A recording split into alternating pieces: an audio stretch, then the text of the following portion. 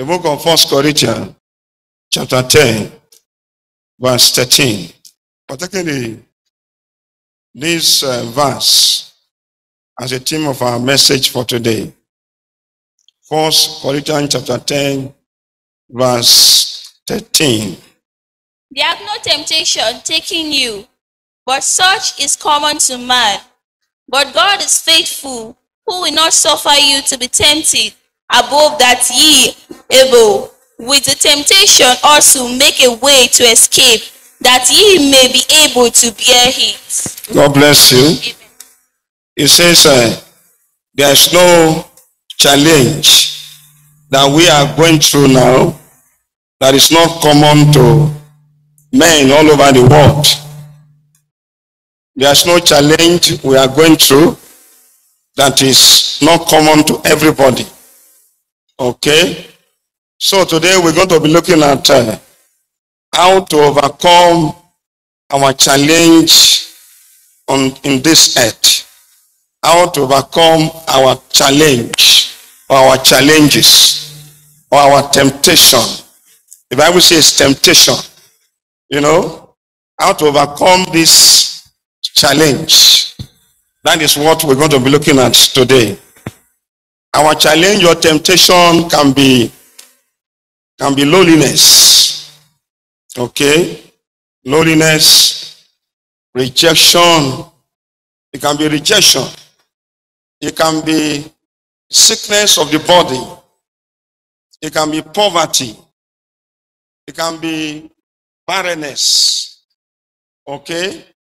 It can be whatever Satan has brought upon us can be referred to as temptation or challenges.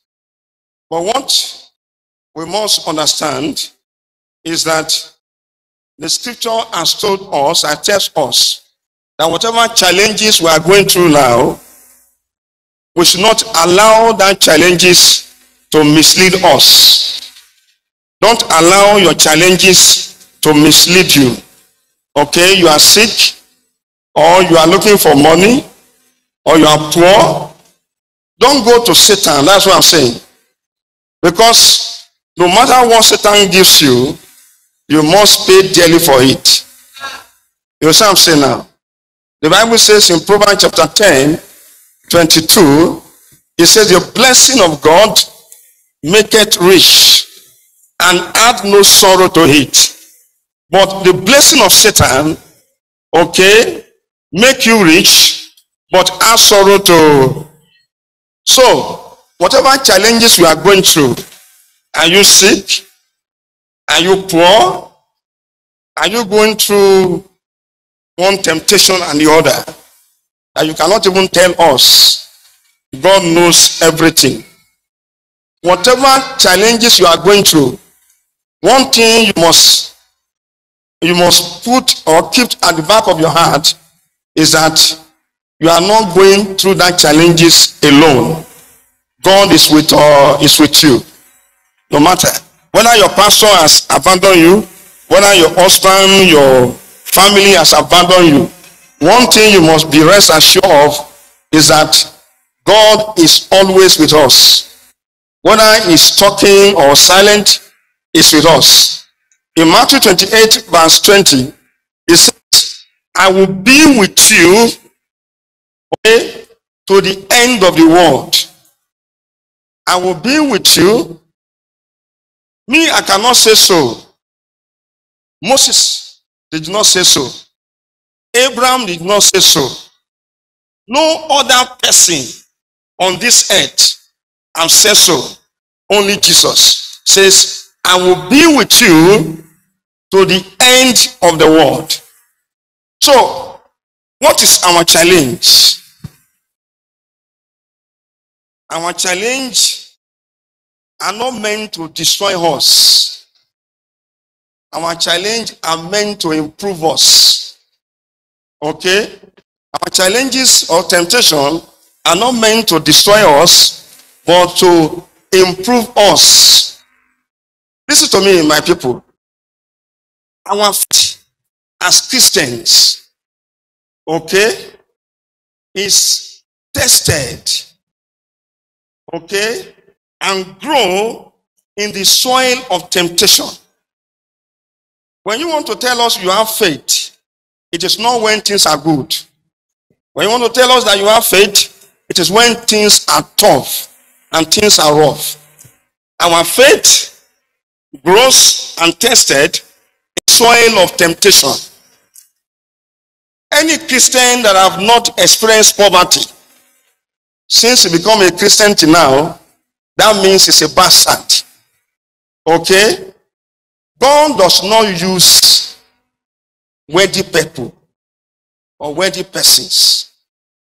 God uses ordinary people that have experiences, that have something to say. So whatever challenges we are going through, one thing I must understand is that God will never allow those challenges to consume us. Listen to me.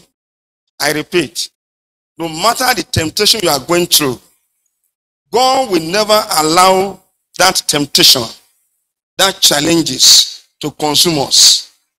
The difference between us,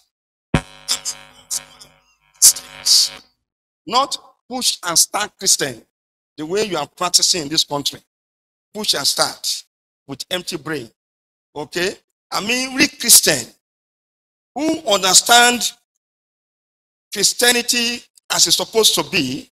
When you are going through challenges, just know that that challenges is not to destroy you, it's to improve you. It is through challenge our faith grows. It is through challenges, okay, our promotion from God comes. It is through challenges that God get to know whether we are his sons or we are bastards. Two challenges. Any man of God who says he cannot seek, such man of God is fake. We have the Spirit of God, but we are living in a clay body. That body can be tired. That body can be afflicted. That body can sick. Okay? But for anybody stand up, he said the way they train you, somebody will come and say, I never sick before. Me, I dey sick. Oh. Last week Thursday, I was sick. I was still praying for you. I'm your part Thursday. I was still praying for you.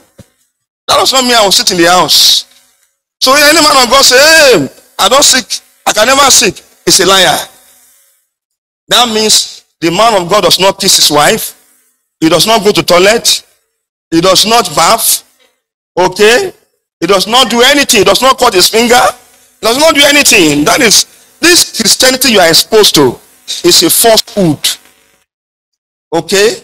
Come and hear the real Christianity. But the way and manner they are teaching you, somebody will tell you once you are born again, it is just nothing again. Just go and enjoy. This Christianity you are being taught is fake. Being born again does not stop you being poor or to be sick. Okay? That is why many of you are now lazy. You go and close your shop and go and stay in the church for 7 days and be praying one kind fake prayer while you're supposed to be in your shop. Many Christians have become lazy and poor because of this, okay, this falsehood they were exposed to. I preach what is the Bible so that when you go back home or you leave this church and then they are saying it somewhere and then you will remember what I taught you. It's not this falsehood that we are exposed to. It has to stop. Christianity has made so many people to become poor because of the way and manner they were taught. They were grown up. They became lazy. You stay in the church for 7 days, 16 days, doing vigil. Some of you to be in your workplace. What kind of religion is our?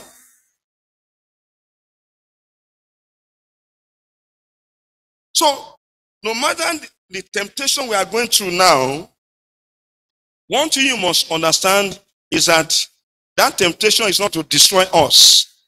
It's to help us, okay, to groom us, to make us have stamina, okay, to withstand any other problem or temptation that will come again tomorrow. Temptation can never end. Today you testify of having a, tomorrow armed robber come and snatch the cans away. Today you testify of having a job, tomorrow somebody in the same job will sack you. So temptation will never end. It's a continuous process. One thing you must develop is the stamina, okay, to withstand any temptation that comes in the process of time. That is real Christianity. That's why in Luke chapter 16, verse 8, Jesus tells us that those unbelievers are more wiser than us who call ourselves Christian. Luke chapter 16, verse 8. It says, unbeliever are more wiser than us. You can see your ladies here, your ladies in Christian. They will fast and fast till 39 years. After they are fast, their breasts are fast, their buttock out, and there's no marriage. They will now begin to go from one place to the other. Is that knowledge? That's not knowledge. That's not knowledge. Instead of us to expose our members, okay, to the knowledge of Christ and faith in Christ, we are exposing them to personal doctrines, which has never helped anybody to build the capacity, okay, for them to sustain, for them that they need to sustain themselves on this earth. That's why any small thing you will see Christian man will fall out of it. Those who are going to Albanese today, they are Christians. Many of them are Christians. Those who stop going to church today, many of them are Christian. Because they have seen that what they were exposed to is different from what they are now going through. So they rethink. And many of them are going to hell because of you, the Christian lecturers. So how do we overcome our challenges? Number one, you must understand that challenges, okay, are part of Christianity, are part of life. Challenges, okay, is part of our Christian life. Challenges is part of life. We cannot run away from challenges. That is what the first thing you must know. Paul was telling Timothy, he said, don't run away from, okay, from this warfare. He said, Christianity is a warfare. It's full of challenges. So number one way to overcome your challenge, okay, is to recognize the fact that challenges must come. Challenge is present always. It's a part of Christianity. Okay? God never tells us that you will not be sick. So don't let anybody, okay, burst into a corner that wants to give your life to Jesus, you will not be sick again. No. God never tells us that when you give your life to him, you will not be sick. God never tells us that when you give your life to him, you will not go through accident. God never tells us that when you give your life to him, you will not be barren. He never tells us you will not be barren, or you will not experience unfruitfulness. God never tells you that once you give your life to him, oh, riches will come. God never tells you that. These things are the things we must teach our people, so that when they experience all of this, okay, roadblock and temptation, they can grow faith to conquer rather than giving out or giving up. Let's go to the book of Exodus 23. Exodus 23 from verse 25 to 26. And ye shall serve the Lord your God. And you shall serve the Lord. You can see now. And ye shall bless the bread. You shall become born again and serve God. Yes. And ye shall bless the bread. He shall bless your bread. And the water. And the water. And I will take sickness away from the midst of thee. Did God say you will not be sick? No, sir. He says, I will take it away. That's why when you are sick, 20 years, you come here on Thursday or Sunday, God uses me to take away the sickness from your body. God does not say you will not be sick. But what you guys are exposed to is that once you give your life to Jesus, you are not a rich man. No, I know you are a rich man. Okay? But then, that does not mean you will not experience poverty. Being born again is not a license, direct license to wealth.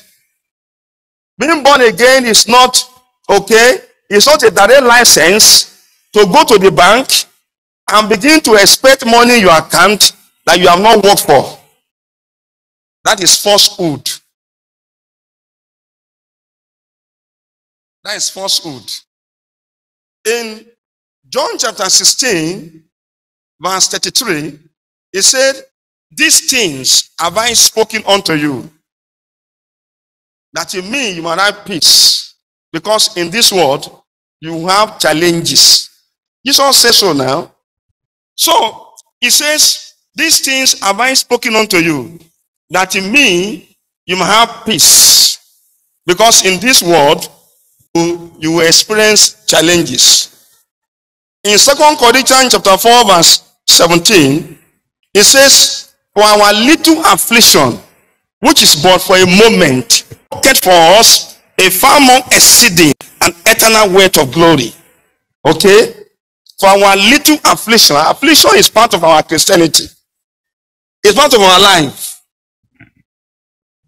One thing we must understand is that most of the time, God himself allows affliction to come to test us. To test us. To test our faith. So when you are going through temptation or any challenges in life, what you must understand is that ask yourself, has God permitted this affliction or these challenges? If God has permitted it, or even though God does not permit it of the Satan, what you must know is part of our life. Because he has told you in Matthew 28 verse 20, he said, I will be with you to the end of this world. So when you are a Christian, that's why God says, looking unto Jesus, who is the author and the perfecter of your faith. Not looking unto man.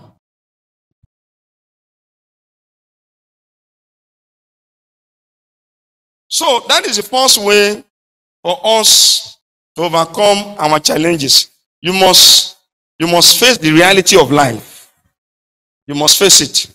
The reality of Christianity or of life is that challenges, temptation is part of our life. That you have stomach pain today does not mean it will continue forever. Today you might not have stomach pain, but tomorrow morning you don't wake up, you have it. Maybe because you eat in your dream. It's an affliction. It has to come. But you must accept that this is an affliction. Accept this affliction. That this is a challenge. That is the first thing. The first way to overcome our challenges in life. The second way, okay. The second one to overcome our challenges depend on how we see it and the name we call it. How do we see it and the name we call it will determine our next level. Okay? The second way to overcome our challenges and temptation depends on the way we see it and the name we call it. You know, when you magnify your challenges above God, already you are finished. When you magnify your temptation above God, already you are what? You are a failure. You cannot win the battle. Let's quickly open our Bible to the book of Numbers. Numbers 13. Numbers 13. Can you go to 31? But the men that went up with him said, the men that was sent, okay, to go and spy up a place. Okay, God told the people of Israel, he says, I'm giving you the land of Canaan. Go and look at the land first. Go and look at the land. and see that what I was telling you is the truth. How good is the land flowing with milk and honey? That is where God said they should go and spy. But when they got there, it was exactly what God says. But when they saw there, they saw, okay, people that are look like giants, very heavy guys. They saw long sword in their hand. They saw how tall they are, just like you now. When you have HIV, you have that it's the same HIV that killed David. You see, hey, are you sure? Me too, I will not die. The same sickness that killed David, HIV. Oh, I will not die. Are you sure this cancer will not kill me? Okay. Are you sure this problem will kill poor man? All of these, the same thing that happened to these guys here. Can you continue that verse 31 for me? Verse 31. But the men that went up with him said, yes, we be not able to go up against the people. He said we cannot conquer that place. For they are stronger than we. He said this sickness, now him go kill him. Any of you that open your mouth and say it is not easy. Numbers 14:28 say it will not be easy for you. Any of you that open your mouth and say I'm a poor man, the Bible says you'll be poor forever. That's what I'm saying here. That's why I told you now, I say, don't allow your challenges to mislead you. Don't allow your challenges to change your manifestation of your talk, your confession rather. Don't let change it. Keep on. Don't waver. Don't stagger. Very soon, you can see in this place, when demons do like this, leave him. I'll say, leave. Let him come and beat me. You come like this. Don't be afraid. When he charge, just wait and be looking. Because these demons, they always want to harass you. Why do they want to harass you? They want to put fear, okay, in your heart. When the pains increase, fear will come. What killed those people that have HIV is not the HIV. It's the fear of HIV. Oh, with this sickness. Will I survive this sickness? Already you have lost the battle. You can see what they said here. They said, but the men that went up with him said, will not be able to go up against the people, for they are stronger than us. Okay? This is how you two are brought up. Because these people passed through the Red Sea. God opened the Red Sea for them. God brought water from the rock. Okay? God gave them food to eat. These small human beings, the same God that divided the Red Sea to two. He said, I've given you a place. Because you see a giant man there, he said, hey, those people, they are very strong. Oh. They are giant. Oh. We are not able to capture them. Oh. So, what did they now call their problem? Let's go to 33. Verse 33. What did they call their problem? Their challenges. And there we saw the giants. And there we saw the giant. The sons of Anak. The son of Anak. Which come of the giants. Yes. And we were in our own sight as grasshoppers. They say we are like grasshoppers. And so we were in their sight. Yes. And they were what? They said you are giant. So, how do you overcome your challenges? Number two, it depends on how you see it and the name you give to the problem. If you say, hey, this problem will kill me, already you are submitted. Why Satan is, how do you know that your problem is about when the pains increase? Just wait. It will fizzle away. That's one way to know that your problem is about to be solved. When everything's so hard, so rough, just wait. You know, just wait for a time. Bam! Solution comes. So you can see these people now. Let us see what God now told those guys that say so. Okay? It says, I'm reading, let's go to the book of Numbers 14, from verse 20. And the Lord said, Yes. I have pardoned according to thy word. Yes. But as truly as I live, As I live. all the earth shall be filled with the glory of the Lord. Yes. Because all those men which have seen my glory and They have seen glory. Okay? Because all those men which have seen my glory and my miracles. Yes. Which I did in Egypt which I in the did wilderness. in Egypt. Yes. And have tempted me now. And have tempted me. Yes. These 10 times. And have not hearkened to my voice. Surely they shall not see the land which I swear unto the fathers. You can see now. He said they will not see the land which they went to spy. The same giant will kill them before they get there. Whatever you lifted above God is your God. Okay? Whatever you magnify above God becomes your God. That's why when you value your gold and your chain and your money, okay, above God, that means you are an idol worshiper. I repeat, when you value your chain, your cars, your money, your dollars above God, you become what? Idol. Yeah. So, you can see what God now said to those two people.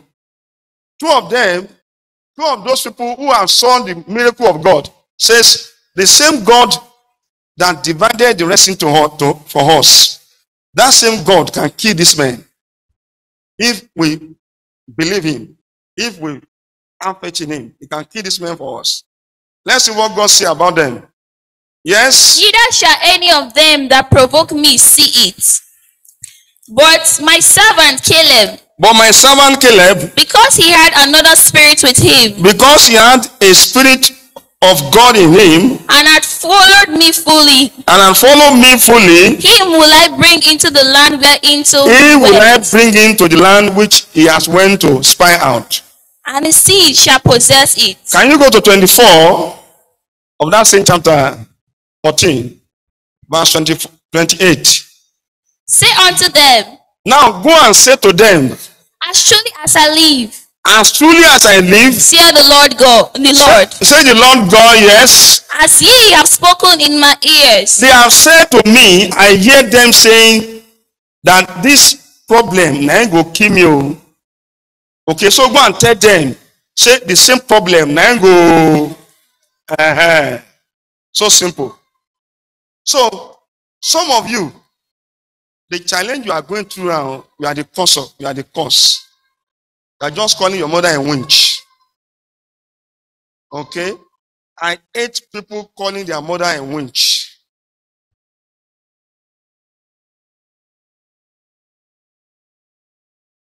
Some of you, what you are going through now is what you have used your mouth to plant in the past. So go and tell them that whatever they have said, that is what I will do to them.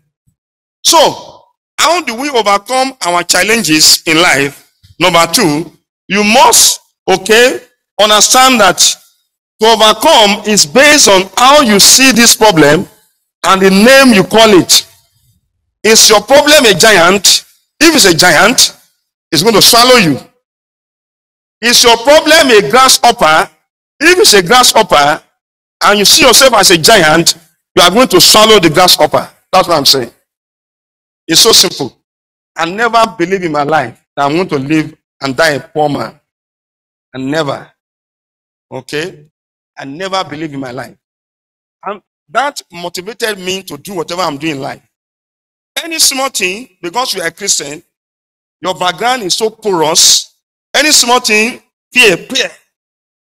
If my father has gone to school, if my mother has sent me to school, I will not be illiterate.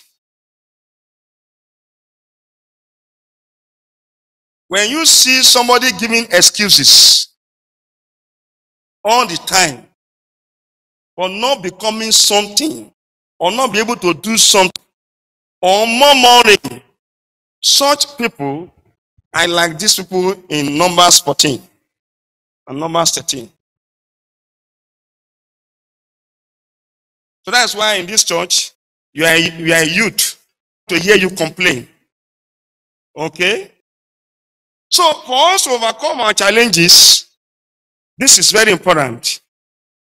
It is based on how you see your challenge and the name you call your. How to overcome our challenges of temptation. Number 3, in the midst of challenges, don't lose your peace. If you lose your peace, you have lost the battle. When you lose your peace, you have lost the battle. Okay? Let me tell you what you must know before you leave here today. God does not answer the prayer of frustrated people. Okay? God does not answer the prayer of a discouraged servant. So much also, God does not answer the prayer of a frustrated Christian.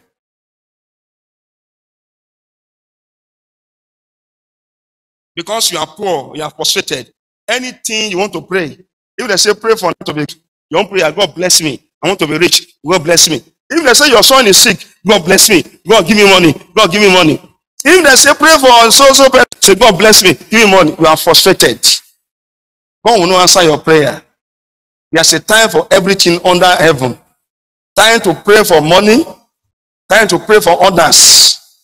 Time to pray for spiritual growth. There's a time for everything under heaven. 1 Samuel chapter 12:23. He says, if you pray such prayer, you are a sinner. There's a time for everything, okay, under heaven. Every time you just pray. No. Use knowledge. That's why Jesus says, the unbeliever are wiser than us. Because the way and manner we manifest foolishness.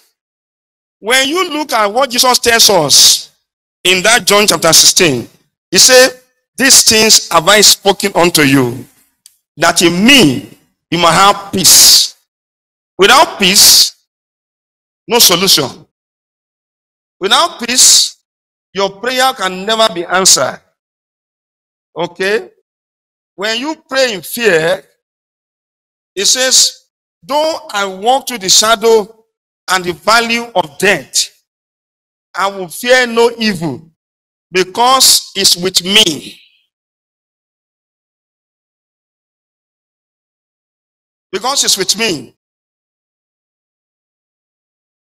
So, the third thing to know, or how to overcome our challenges, is that in the midst of your challenge and temptation, maintain your peace. Let's go to Hebrews chapter 10 from verse 35. Hebrews chapter 10. Cast not away therefore your confidence. You can see now. Which He has said, do not cast away your what? confidence. Your confidence in who? God. In God. Do not cast away your confidence in God. Yes. Which had great recompense of reward. Which have great recompense of reward. Yes, continue. For ye have need of patience. You see, you need peace. Patience. That after you have done the will of God, Ye might receive, you might receive the promise. Continue to read, please. For yet a little while. For yet a little while. He that shall come. The man that will come and marry you or help you out. Will come. Will come. And will not tarry. He will not tarry. Yes. Now that just shall live by faith. Now the just shall live by faith. But if any man draw back. If any man draw back. My soul shall have no pleasure in him. You can see now. So, the third thing to do to overcome our challenges in life is that no matter the temptation, okay, no matter the challenges, maintain your. Some of you lost, okay, you couldn't get to America because in the midst of asking you a question in the embassy, fear came upon you. Okay? Fear came. You know, these people are psychology. Most of them are not spiritual. When they see you begin to fear, say, you want to go on, you want to hurry up. Smile. It's not God. If it's the will of God for you to go, you will go. Nobody can stop you. What you must ask, okay, if you are going through these challenges, is it the will of God for it to continue or not? Lamentation chapter 3, 37. He said, who is it that say you will not go to America? Except God say no. Who is it that say you will not marry? Except God say no. Lamentation 3:37. You have fibroid. They say you will not have baby. Go and ask God. God, they say that I have fibroid, I will not have baby. Isaiah 53 verse 1 and 3. He said the doctor report is correct. But there's a final report which must come from God. Somebody was brought here. They said, go and cut his breast. And I look at it spiritually, and God says, this person will be healed of this cancer of the breast. I said, go and bring the person. They said, let us cut the breast. I said, no, don't cut the breast. Because what I'm hearing is that this breast should not be cut. God that gave you two breasts does not say you will cut it in the breast of time. Okay? That is a plan of Satan. When you allow them to be cut, it's because you lack faith.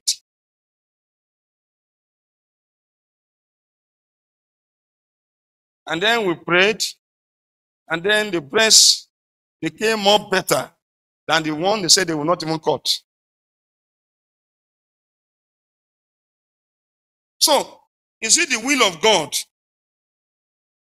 If it's not the will of God, nothing that man can do if actually you are a Christian and you know in your heart that you are a Christian. I'm not saying Christian in the hotel. I'm not saying Christian in the beer parlor. I'm not saying Christian in gossip. I'm not saying Christian hating others. Hatred, manifesting hatred. I mean genuine Christianity. Let all of you stand up and fire me arrows. Spiritual arrow. I'll be laughing.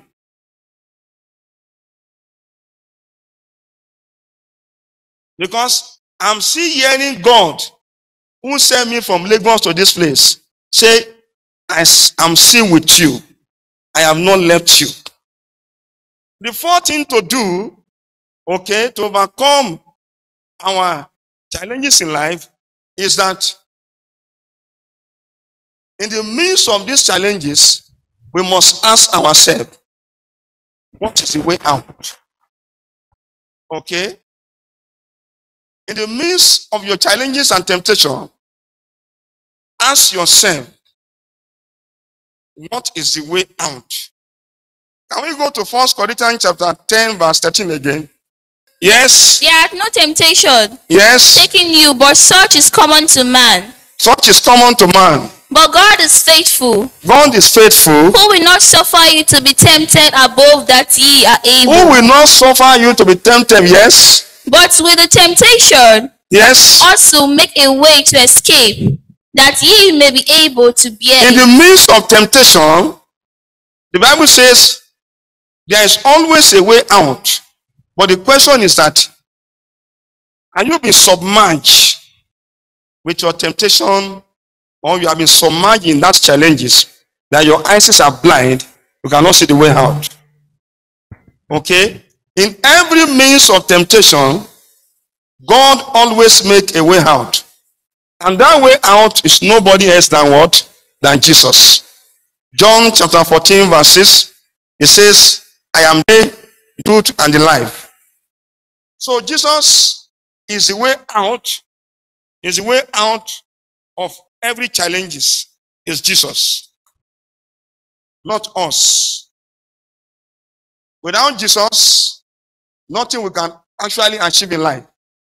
1 Samuel chapter 2 verse 9, it says, by man's strength, shall no man. The fifth way to come out of our challenges is by having is on the basis of constant faith. Okay? Your faith must be constant. You must not be staggered. Let's go to the book of Proverbs 24 verse 10. Proverbs 24 verse 10. And then we'll go to Romans chapter 4 from verse 17 to 20. If thou faint in the day of adversity, Yes. thy strength is small. If your faith is staggered in the midst of your challenges, you're already a failure. Your strength is small. I told you there are two types of faith: small faith, strong faith, and stronger faith. So let's go to the book of Romans chapter 4, verse 4 to 17. As it is written, As it is written, I have made thee a father of many nations. Yes. Before him whom he believed, Yes. even God who quickeneth the dead, Yes. and calleth those things which be be not as though they were. Verse 18, yes. Who again so believe in hope, Who can say, oh yes, believe in hope. that he might become the father of many nations, Yes. according to that which was spoken. Yes. So shall thy seed be. Yes. And be not weak in faith. Be not weak in faith. He considered not. It's the same thing that is there. If your faith is weak in the midst of challenges, your faith is small. That means you cannot overcome. You must maintain a constant faith. Okay? And be not weak in faith, yes. He considered not his own body now dead. You see, the problem we have is that we believe so much in our problem than solution. That's just the problem we have. We believe so much more, okay, in our problems than solution. Solution does not, okay, it does not behave, it does not harass you. It does not harass. It is your problem that harasses you. Solution come in a very soft manner. Keep on telling you, don't worry, you'll be okay. You'll be okay.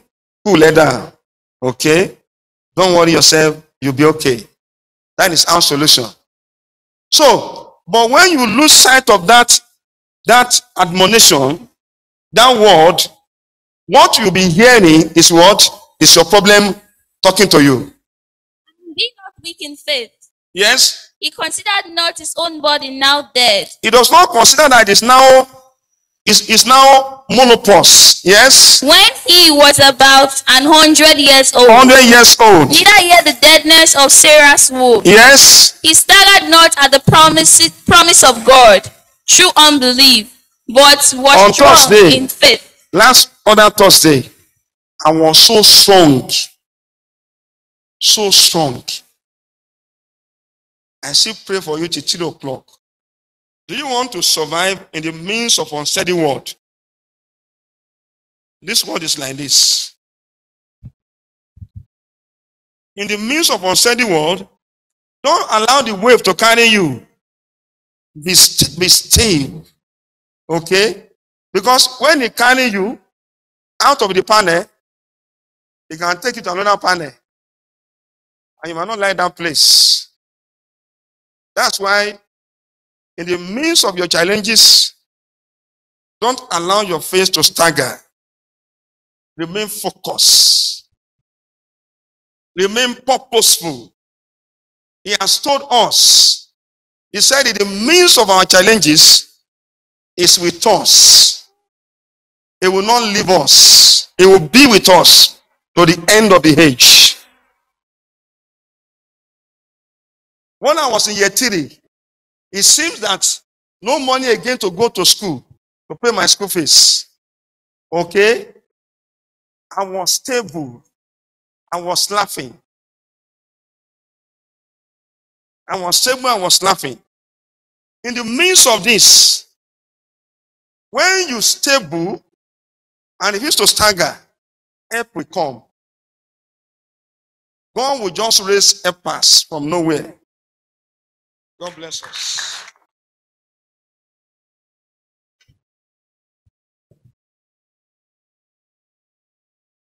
Call plus 234 803 846 3326 to book an appointment with the Son of Man today.